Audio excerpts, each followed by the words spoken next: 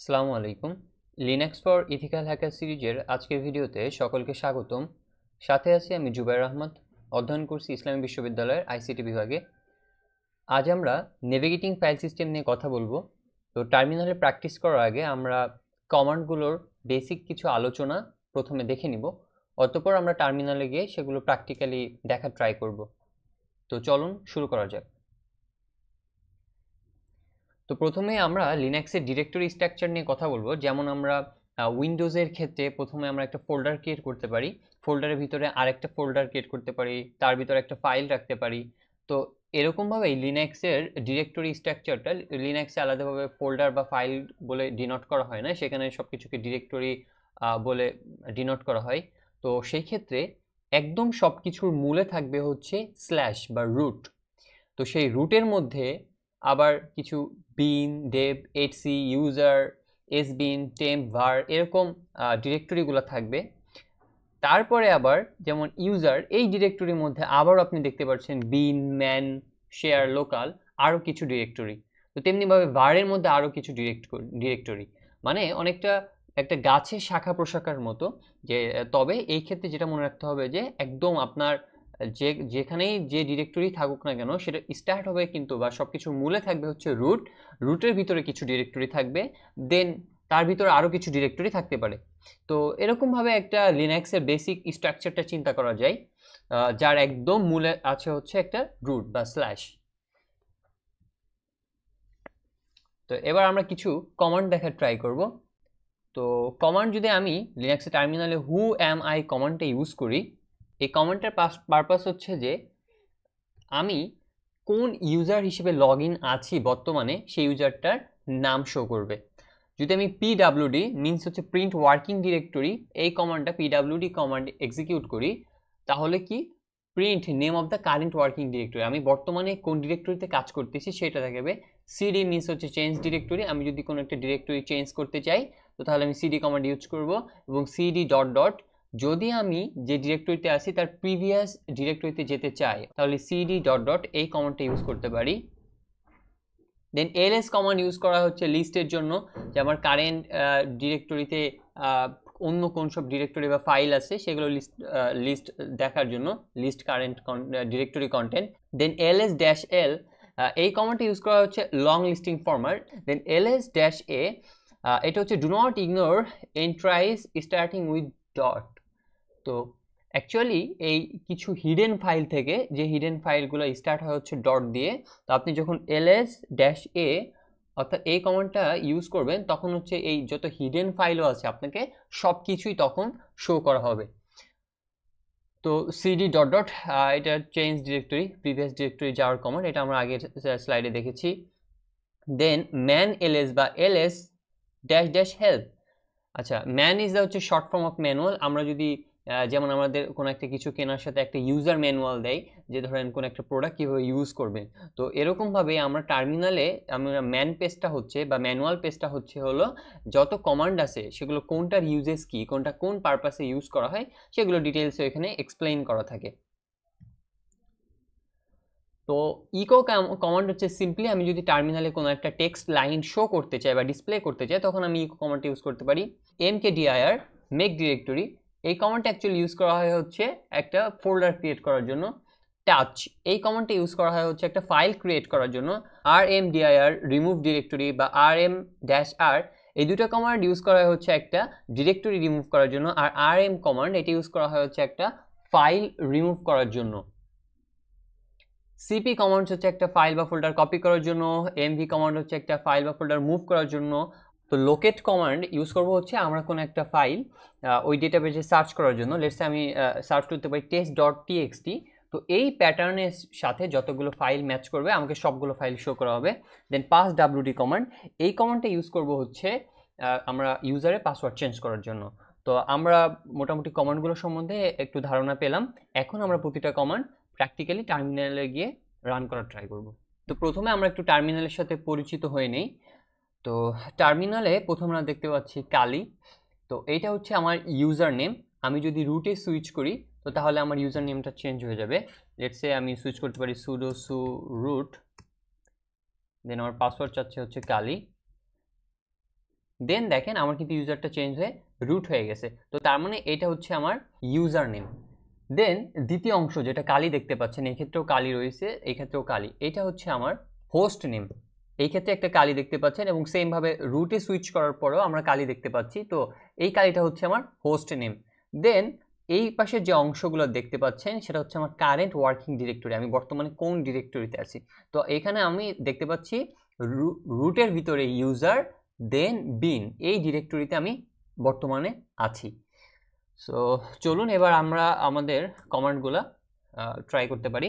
আরেকটা বিষয় হচ্ছে ক্লিয়ার যদি কমান্ডটা দেন তাহলে হচ্ছে আপনার স্ক্রিনটা ক্লিয়ার হয়ে যাবে। আপনি এক্ষেত্রে Ctrl+L দিলেও শর্টকাটেভাবে স্ক্রিনটা ক্লিয়ার হবে। তো প্রথমে আমাদের যে কমান্ডটা ছিল সেটা হচ্ছে who am I command. Who am I, তো হু এম আই কমান্ড দিলে হচ্ছে কি আমি কোন ইউজার হিসেবে বর্তমানে কাজ করতেছি সেই ইউজারটার নাম শো করবে। তো দেখাচ্ছে আমি রুট ইউজার হিসেবে বর্তমানে কাজ করতেছি, সো এখানে রুট শো করছে। সো আমরা আমাদের যে কালি ইউজার, রুট থেকে আমরা কালি ইউজার একটু সুইচ করে যাই। তো এখন যদি আমি হু এম আই কমান্ডটা দেই তাহলে দেখেন আমাকে এখানে কালি শো করতেছে। দেন আমরা নেক্সট একটা কমান্ড শিখছিলাম হচ্ছে PWD, প্রিন্ট ওয়ার্কিং ডিরেক্টরি, অর্থাৎ আমি বর্তমানে কোন ডিরেক্টরিতে আছি সেই ডিরেক্টরিটা শো করো, তাই না? PWD, print working directory. তো এই কমান্ডটা দিছে, দেখুন আমার রুটের ভিতরে ইউজার দেন বিন, এই ডিরেক্টরিতে আমি বর্তমানে আছি, যেটা আমার এখানেও শো করতেছিল। ওকে, দেন আমরা একটা কমান্ড শিখেছিলাম হচ্ছে এলএস কমান্ড। এলএস মিন কি ছিল? লিস্ট, অর্থাৎ আমি যে ডিরেক্টরিতে আসি সেই ডিরেক্টরিতে আমার আর কি কি ডিরেক্টরি বা ফাইল আছে। সো এলএস কমান্ডে দেখলাম আমার এই যে কারেন্ট ওয়ার্কিং ডিরেক্টরি, আমার কারেন্ট ওয়ার্কিং ডিরেক্টরিটা কি পিডাব্লিউডি দিলেই আমার যে কারেন্ট ওয়ার্কিং ডিরেক্টরি সেটা শো করবে। তো পিডাব্লিউডি দেখতে পাচ্ছি আমার রুটের ভিতরে হোম/কালি, এই ডিরেক্টরিতে আমি কাজ করতেছি। সো এই ডিরেক্টরিতে কি কি ফাইল বা ফোল্ডার আছে আমরা দেখতে পাচ্ছি যে এই ডিরেক্টরিতে ডেস্কটপ, ডকুমেন্ট, ডাউনলোড ইত্যাদি ইত্যাদি আরও ফোল্ডারগুলো আছে এখানে। তো এখন আমরা একটা কমান্ড শিখবো, সেটা হচ্ছে সিডি কমান্ড মিনস কি ছিল? চেঞ্জ ডিরেক্টরি, অর্থাৎ আমি যদি ডিরেক্টরিটা চেঞ্জ করতে চাই, তাই না? তো তো আমি সিডি ডট ডট এটা দিয়ে বলছিলাম যে সিডি ডট ডট দিলে হচ্ছে আমার প্রিভিয়াস ডিরেক্টরিতে যায়। তো তার আগে আমি পিডাব্লিউডি দিয়ে আমার কারেন্ট ওয়ার্কিং ডিরেক্টরিটা প্রিন্ট করলাম। তো কি আছে? রুটের ভিতরে হোমের ভিতরে কি আছে? কালি, আমি বর্তমানে এখানে আছি। তো সি ডট ডট দিয়ে আমি চলে গেলাম হচ্ছে দ্য প্রিভিয়াস ডিরেক্টরিতে, তাই না? দেখো আমি রুটের ভিতরে হোম, তারপরে কালিতে ছিলাম, এখন আমি চলে আসছি হোমের ভিতরে। এখন আমি পিডাব্লিউডি দিয়ে যদি আমার কারেন্ট ওয়ার্কিং ডিরেক্টরিতে প্রিন্ট করি, দেখতে পাচ্ছি আমি /হোম এর ভিতরে আছি। তো আবার সিডি ডট ডট দিয়ে আমি আবার প্রিভিয়াস ডিরেক্টরিতে যদি চলে যাই, তাহলে এইবার দেখাচ্ছে যে আমি শুধু রুটের মধ্যে আছি, আমি হোম থেকে বের হয়ে আসছি শুধু রুটের মধ্যে। এবার পিডাব্লিউডি দিয়ে আমি আবার আমার কারেন্ট ওয়ার্কিং ডিরেক্টরিটা প্রিন্ট করব। তো আমি দেখতে পাচ্ছি যে এখন আমি রুটের মধ্যে আছি, তাই না? হোম থেকে বের হয়ে শুধু রুটের মধ্যে চলে আসছি। এবার আমি সিডি দিয়ে ডট ডট দিয়ে যদি আমি আবার প্রিভিয়াস ডিরেক্টরিতে যেতে চাই, তাও কিন্তু আমি রুট থেকে বেরোতে পারতেছি না। কারণ কি? আমি প্রথমে দেখাইছিলাম যে লিনাক্সের ডিরেক্টরি স্ট্রাকচারের একদম মূলে কি থাকে? রুটের ভিতরে সব কিছু, রুটের পিছে যাওয়ার আর কোনো ওয়ে নাই। ওকে, তো তাহলে আমরা চেঞ্জ ডিরেক্টরি শিখলাম। তো এখন ধরো আমি আসি রুটের ভিতরে, আমি এখন যেতে চাচ্ছি, আমি প্রিভিয়াসলি যাওয়া শিখবো না, আমি এখন যেতে চাচ্ছি হচ্ছে আগে যে অবস্থায় ছিলাম, অর্থাৎ রুটের ভিতরে হোম/কালি, আমি এইখানে যেতে চাচ্ছি। তো তাহলে আমি সিম্পলি লিখবো সিডি রুট হোম/কালি।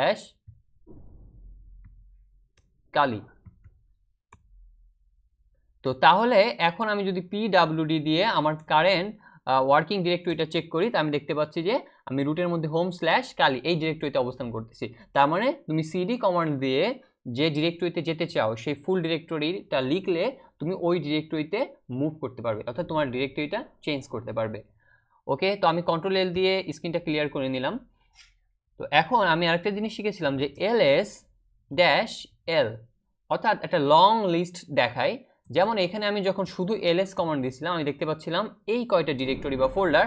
তো এবার যদি আমি ls-l এই কমান্ডটা দেই, তাহলে কিন্তু আমি দেখাচ্ছে যে টোটাল 32টা, মানে এখানে আরও কিছু অ্যাডিশনাল ডিরেক্টরি ফোল্ডার বা ফাইল আছে যেগুলো আমাকে শো করতেছে না। তখন আমি ls-la or ls-a এই কমান্ডটা যদি ইউজ করি, দেখো আমি কিন্তু আরেকটু কিছু এই ডাউনলোড ডেস্কটপের বাইরে এক্সট্রা কিছু ফাইল দেখতে পাচ্ছি যেগুলো ডট দিয়ে শুরু। এই ডটগুলো হচ্ছে হিডেন ফাইল। হিডেন ফাইলগুলা যখন শুধু ls কমান্ড দাও তখন আমরা দেখতে পারবো না, বাট যখন আমি ls-a এই কমান্ডটা দিব তখন আমরা এই হিডেন ফাইলগুলাও কিন্তু আমাকে শো করবে। ওকে, তো আমরা এগুলা দেখলাম। তো এখন আমি একটু স্ক্রিনটা ক্লিয়ার করে নিই।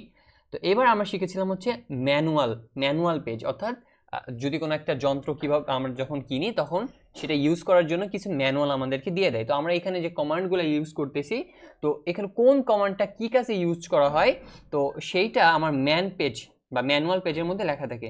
তো এখন সেই পেজটা খোঁজার জন্য আমরা যে কাজটা করতে পারি সেই কমান্ডটা হচ্ছে ম্যান ls। তো দেখো এইটা দিলে এই যে আমরা যে কমান্ডগুলো ইউজ করব সেই কমান্ডগুলো সবগুলো কোনটার কি কাজ এইখানে দেওয়া থাকবে। বা আমরা করতে পারি হচ্ছে ls -help, তখনও কিন্তু আমরা এই ম্যান পেজটা বা ম্যানুয়াল পেজটা খুঁজে পাবো, যেখানে হচ্ছে আমার কোন কমান্ড কি কাজে আসবে সেগুলো নিয়ে বিস্তারিত লেখা থাকতে পারে। আর যদি আমাদের কাছে নেট কানেকশন থাকে দেখতে পারি সেটা হচ্ছে এই যে explainshell.com এই ওয়েবসাইটে এসে আমার যে কমান্ডটার এক্সপ্লেইন প্রয়োজন, লেটসে আমি ls কমান্ডটা কি কাজে দরকার সেটা আমি জানতে চাই। তো ls কমান্ড দিলে দেখবো আমি list directory content, let's say cd command কি কাজ করে এটা যদি দেই তো আমাদের দেখাচ্ছে চেঞ্জ দ্য ওয়ার্কিং ডিরেক্টরি, অর্থাৎ ওয়ার্কিং ডিরেক্টরি চেঞ্জ করার জন্য আমরা cd কমান্ড ইউজ করে থাকি। আর যদি আমার কাছে নেট কানেকশন না থাকে তো তাহলে আমি এই ম্যান পেজগুলা টার্মিনাল থেকে দেখতে পারবো। ওকে, এবার আমরা একটা কমান্ড দেখব, সেটা হচ্ছে ইকো কমান্ড। ইকো কমান্ড হচ্ছে কোনো একটা টেক্সট লাইনকে টার্মিনালে ডিসপ্লে করার জন্য ইকো কমান্ড ইউজ করা হয়। তো লেটসে আমি লিখলাম ইকো হাই, দেন আমার টার্মিনালে কিন্তু হাইটা শো করতেছে। তো এখন আমরা একটা কাজ করব যে আমরা একটা টেক্সটকে সেটাকে একটা ফাইলের মধ্যে স্টোর করব এই ইকো কমান্ড দ্বারা।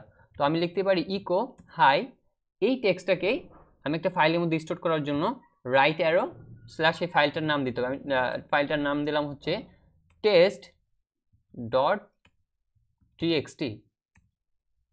তো এইটাকে দেখো আমি এই যে আমার কারেন্ট ওয়ার্কিং ডিরেক্টরিতে এই ফাইলটা ক্রিয়েট হবে। এখন এই জায়গায় আমি যদি ls দিয়ে দেখি তো আমার এখানে test.txt নামে কিন্তু অলরেডি একটা ফাইল ক্রিয়েট হয়ে গেছে।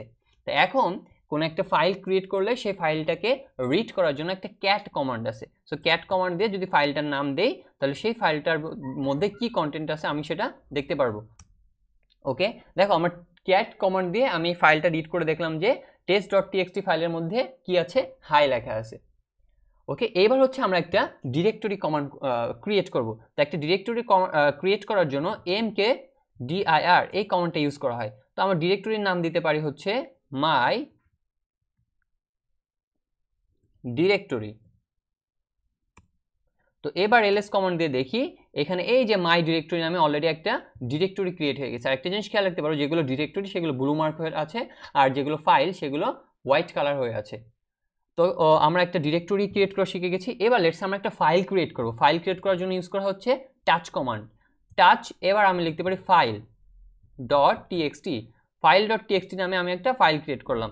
এবার ls দিয়ে দেখো এখানে অলরেডি কিন্তু ফাইল.txt নামে একটা ফাইল ক্রিয়েট হয়ে গেছে।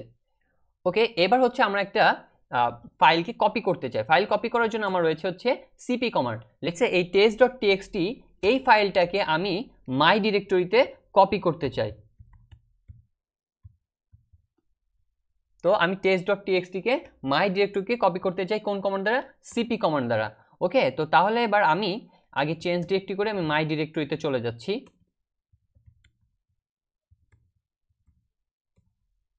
তো আমি মাই ডিরেক্টরিতে চলে এসেছি। তো মাই ডিরেক্টরিতে আমি দেখতে পাচ্ছি যে test.txt নামে এই যে ফাইলটা ছিল সেটা কিন্তু এখানে কপি হয়ে আছে। এবং আমি যদি আগের ডিরেক্টরিতে যাই যেখানে আমি ছিলাম cd ডট দিয়ে, সেখানে যদি আমি ls দিয়ে দেখি সেখানেও কিন্তু test.txt নামে সেই ফাইলটা রয়ে গেছে এবং এইখানে আমি মাই ডিরেক্টরির মধ্যেও test.txt ফাইলটা দেখতে পেয়েছি। তার মানে cp কমান্ড দ্বারা একটা ফাইল আমি কপি করতে পেরেছি।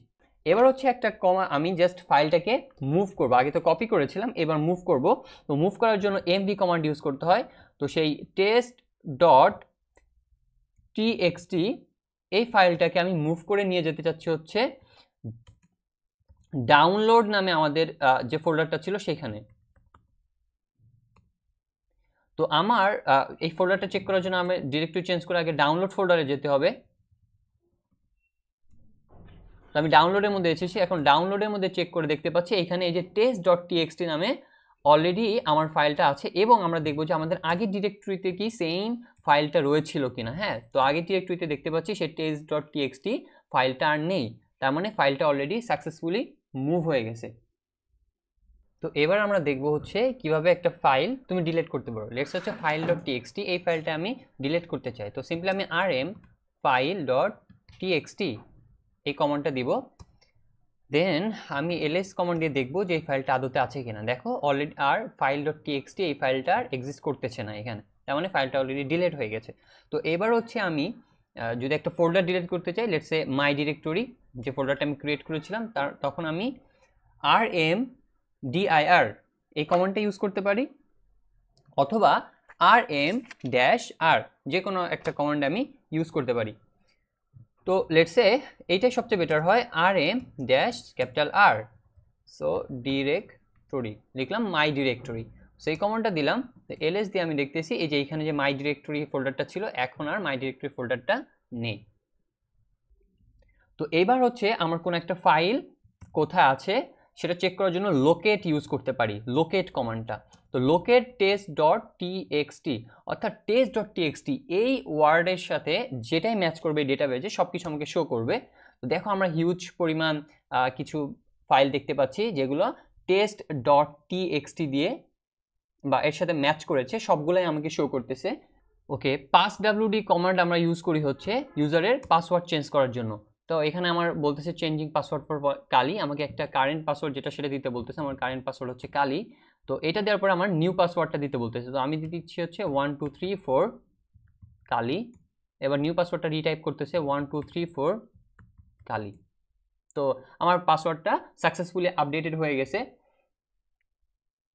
তো দেন হচ্ছে আমাদের আরেকটা কমান্ড থাকতে পারে, সেটা হচ্ছে হিস্ট্রি কমান্ড।